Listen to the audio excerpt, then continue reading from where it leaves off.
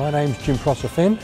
I'm one of the directors of Thompson Couplings Limited, a wholly Australian company whose sole purpose at present is the development and commercialisation of this device. It's an Australian invention. It's the world's first and only true constant velocity coupling with no load-bearing sliding surfaces. It's a remarkable device that will revolutionise the way that industry operates, the way we build motor cars, planes, boats, trains, you name it. A big claim? Let me show you why.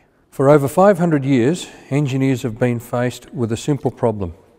When joining two shafts together, how do they couple them together in such a way that when this shaft rotates, this shaft will rotate at exactly the same speed, despite the fact that they are at an angle to one another.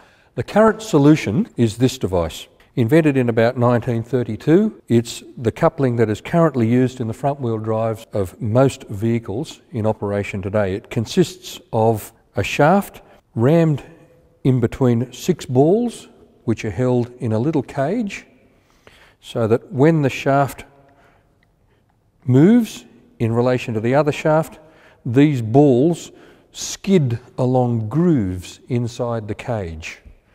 Now, it has a major problem associated with it. And what's that problem? Friction. This is also a shepherd joint. It has a little boot on it, and that boot is full of grease. When you turn it at 0 degrees, of course, it turns beautifully. As soon as you start to put an angle on it, though, it gets much harder to turn. In this particular instance, let me show you what happens when you try to freewheel it. Simply can't do it. The friction stops it immediately. Friction equals heat. Heat means lost energy.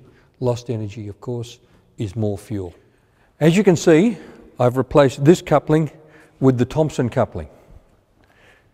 With the Thompson coupling in exactly the same configuration, watch this.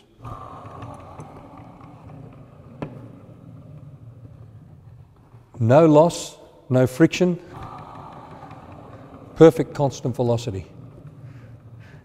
Saves fuel, saves energy, beautiful.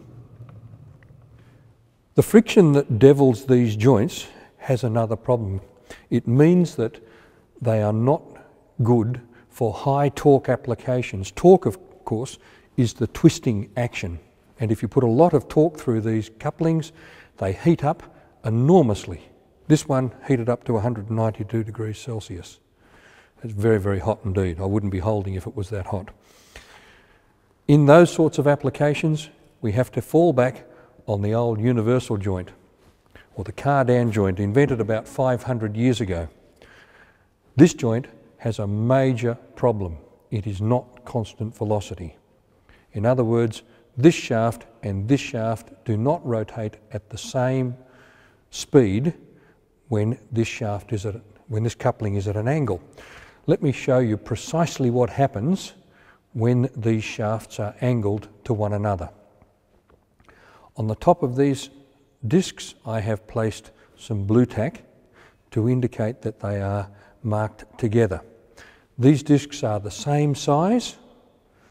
If I move this disc around, you will see that the geometry of this coupling has actually caused this piece of blue tack to move out of alignment with that pointer. That means that as this shaft rotates, it actually accelerates and decelerates in relation to this driving shaft, and that results in vibration. And the vibration causes immense problems for the machines at either end of the shafts. It also wastes energy. See how this unit rapidly stops revolving? Wasted energy equals wasted fuel. The Thompson coupling, on the other hand, has no such problem. Spins freely, runs quietly, smoothly, no wasted fuel. Very efficient. This apparatus is designed to test a coupling under torque load. This is a Thompson coupling angled at 15 degrees. If this was a universal joint at this angle, it would generate severe vibration and would eventually probably destroy the apparatus. The Thompson coupling is constant velocity and is designed specifically for this type of application.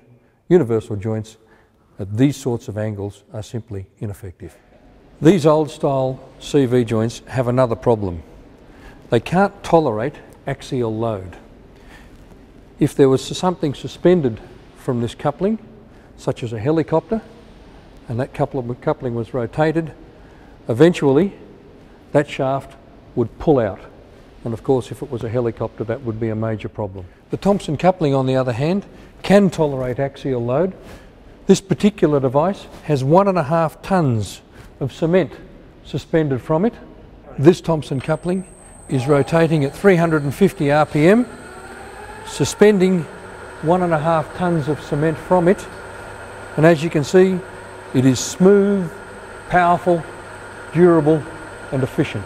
The Thompson coupling will enable the construction of helicopters with 3 blades or more to have a fully teetering rotor head, and that will result in less vibration, less dynamic load and a much safer helicopter. In addition to being more durable, more versatile and more efficient than any other constant velocity coupling in the world today, the Thompson coupling has another feature. It is far safer. Let me demonstrate. In this apparatus we have a good old universal joint lined up. Now at its normal operating angle, and I'll just try and get it down to such an angle, it's fine, runs nicely. If it gets out of that alignment, it will immediately start to kick and injure somebody. And if you speak to any farmer with a PTO shaft, he will tell you how dangerous they are.